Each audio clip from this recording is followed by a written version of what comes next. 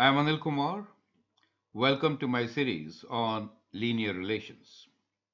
We'll begin with finding from the given data a linear relation and set of relevant points. In this particular video, I'm going to take up three examples. Rather, two will be the examples and one will be your test question. Well, in case you want to learn from me, you can always send an email on the address given and also check my website for the latest videos. Here is a question for you. Solve for the unknowns from the given coordinate points for each of the following. So we have three different examples here. Table shows coordinates of the points representing a linear relation, right? So all of them represent a linear relation. What you need to find is A, estimate the values of A, B, C, and D. So first, estimate the value of A, B, C, and D.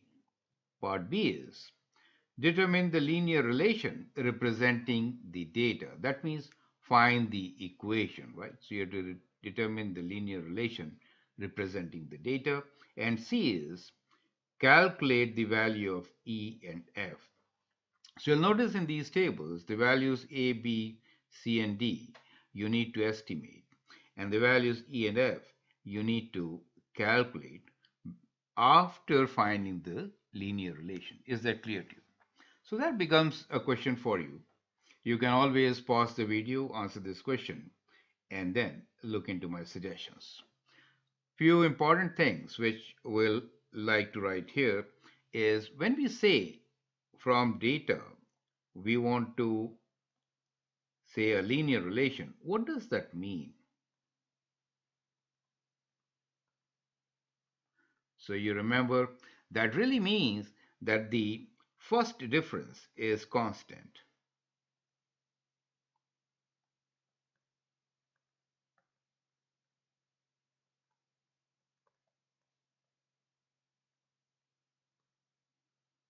Right? So first difference is what? First difference is y2 minus y1 over x2 minus x1, right? So that is the first difference, which is constant. Or you can also say that that is y2 minus y1 divided by x2 minus x1 is constant. Well, in case x2 minus x1 is 1, in that case, the first difference is y2 minus y1, and that is a special case. In the three examples which I have taken, you will find that x2 minus x1 is not equal to 1, right? So here, note that delta x is not equal to 1, correct? So that makes these three questions a bit difficult. Perfect. Now keep that in mind. Pause the video and answer the question. Let's look into these solutions one by one. Example 1, we need to estimate the values of A, B, C, and D. The table gives us the different values, and we also know that this is a linear relation, correct? Perfect. And as I explained earlier, first difference is constant when we have a linear relation. Another important thing is linear relation also means that if you graph it, in that case, graph is a straight line, correct?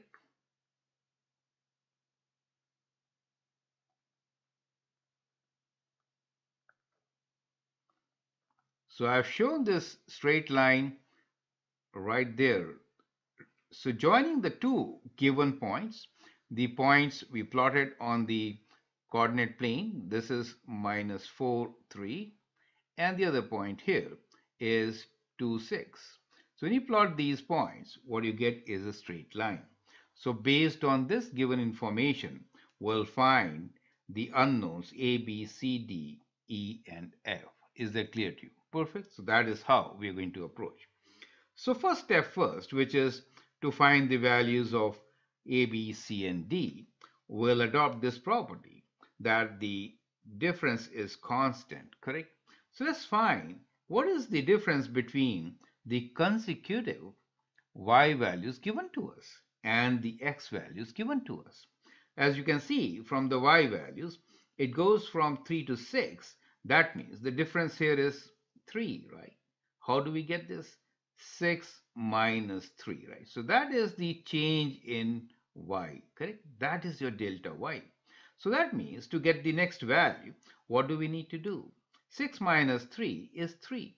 So we need to add 3 each time. Perfect. So that is how you could get the value of B and D. Now, if you look at the x values, here, what is delta x? Well, to find the delta x, let's do x2 minus x1. So it is 2 minus 4, and that gives you the value 6. So we need to add 6 each time to get the value of A and C. Is that clear to you? And that is what we have done here. Since the relation is a linear, gradient is constant between any two coordinate points. You could use any two coordinate points, right? So gradient is constant between any two coordinate points. So gradient is, as you know, slope, was just change in y over change in x. We did find that, as shown here, it is 3 over 6. So change in y is 3, change in x is 6. That means for every change of 6 in the independent variable x, y value will increase by 3. That's what it means, correct? So based on this, we've estimated the value of A, B, and C, correct? As shown here in the table, right? So just clearly, that is so simple. Now, the second part of the equation is to find the value of E and F for the given values in the table. Now, you cannot just continue by increasing or decreasing the values. It is better to find the equation. So now, let us see how do we find the equation and then the unknown values. So let's continue with where we were. We will first find the gradient. We like to find the equation in the form of y equals to mx plus b. So let's find what is m equals to. M, which is the slope or the gradient, is equal to change in y over change in x. So we'll do 6 minus 3. So we get 6 minus 3 in the numerator. Divide by 2 minus 4, which becomes 2 plus 4. So we get 3 over 6. Now you can simplify 3 over 6 and write it as half as shown here. Therefore, we can now write an equation in the form of y equals to mx plus b, where we just calculated that the value of m is equal to half, substituting m as half and now considering one of the points. You are given two set of points. Now you'll find that this is a better point to use since that avoids fractions, correct? We have a slope which is half, so the equation is y equals to half x plus b. Now to find the value of b, you need to choose a point. So the point 2, 6 is better. When I substitute 2 for x, half and 2 multiplies to give you 1, right? So you get here 6 equals to 1 plus b. And now we can find what b is by taking 1 on the other side. So b is 6 minus 1, which is 5. And therefore, we get our equation. So this is one of our answers. We need to find the equation first. And that completes part B for us. Is that clear to us? Now, C and D are to find the given values. For the given value, the other coordinate value. Right, so when 50 is the x value, we need to find the value for the y. And when the y value is minus 5, we need to find the corresponding x value. For that, we'll use the given formula, which we just derived for the equation of the line to find the unknown. Substituting, in this particular case, x equals to 50, in the given equation, we get E, right? E is equals to half of 50 plus 5. Half of 50 is 25 plus 5 is 30. This is right considering the point which is actually given to us as 50e, right? So y value is E, and that's why I wrote E here. You get the point? And the x value of 50. Now, let's look into the second coordinate point, which basically is f, the x value, and minus 5, the y value. Substituting minus 5 for the y and f for the x, we get the equation minus 5 equals to half of f plus 5. Now, from here, we can rearrange and find the value of f. Correct? So that's what we have done. Taking 5 on the left side, minus 5 is actually minus 10, and that is equals to half of f. Cross multiply to get the value of f as minus 20. Is that clear to you? So we got all the variables, all the unknowns as shown here. That is how you need to solve these questions. Now let's take another example. Like you to now pause the video, answer this. You exactly know how to do it, correct? Now this example involves fractions, a lot of fractions, right? So you should be good at fractions at this stage. The data given to us is the x and y values shown in the table here. Now we'll begin with part A to find the value of A, B, C, and D. We have to estimate from the given values. Well, the strategy here is we know that delta y and delta x. That helps us to give us the value. So we calculated here delta y is equal to minus 7 minus of minus 1, right? That means minus 7 plus 1, and that means minus 6. So we need to add minus 6 to the y values to get the value of b and d. So when you do that, you get value of b and d. Similarly, for x, we need to find what is the change in x. Change in x is 11 minus 7, which is 4. So in this case, we are going to add 4 to get the value of a and c. So that is what is done here. So once again, the strategy is to use the difference. Since the relation is linear, gradient is constant between any two coordinates, right? So the coordinate points. So the gradient here, m, is delta y over delta x. We found it to be minus 6 over plus 4.